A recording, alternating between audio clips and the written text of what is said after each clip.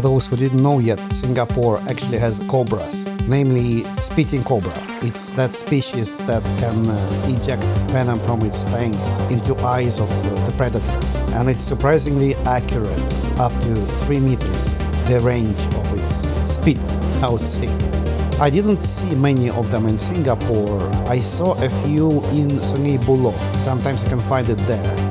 I'm sure there are some other places where these snakes can be found in Singapore, but you would have more chances in Sungei Buloh. Also, if you see this cobra, you may be a bit underwhelmed, because if you see cobra, you probably expect to see this hooded snake.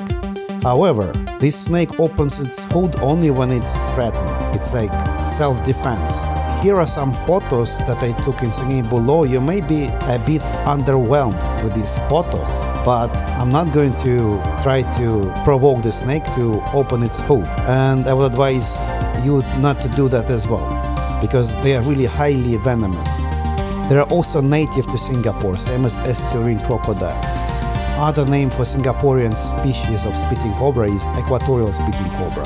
Fortunately, not all cobra species spit, but this one does. It never spat at me, because I usually behave well when I see one.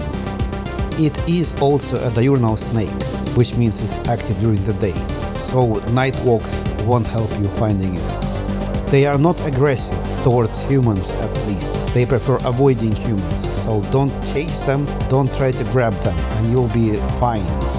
So keep distance, stay calm, don't provoke it. If you are sprayed, which is unlikely, but who knows what may happen, just wash it out immediately and go to hospital.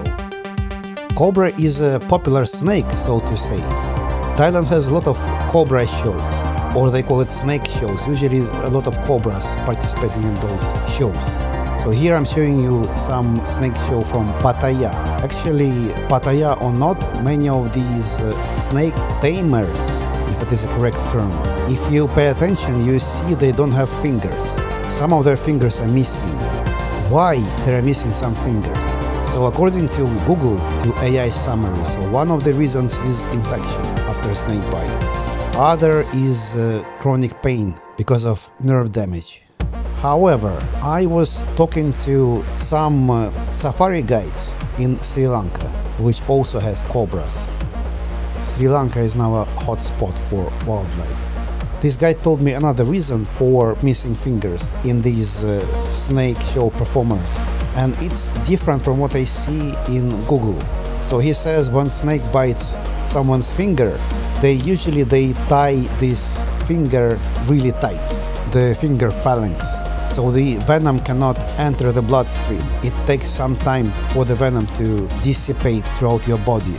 So what happens if you tie your finger really tight and prevent blood from exiting the finger, you also prevent blood from entering the finger. And definitely the erythrocytes cannot deliver oxygen to tissues, and the tissues die, necrosis happens. And that's it, pretty much. It's like eventually finger dies. So tying the finger for a long time, it's kind of similar to amputating the finger. It's creepy, but I don't know, whenever I see the snake show, those guys missing 1 or 2 fingers, sometimes 3. Very dangerous job.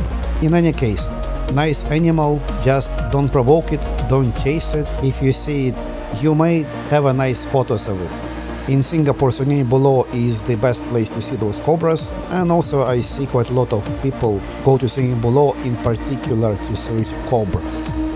Every other time I go to Sungei Buloh, I see some folks who tell me they are looking for cobras there. If you also want to find one, good luck and stay safe.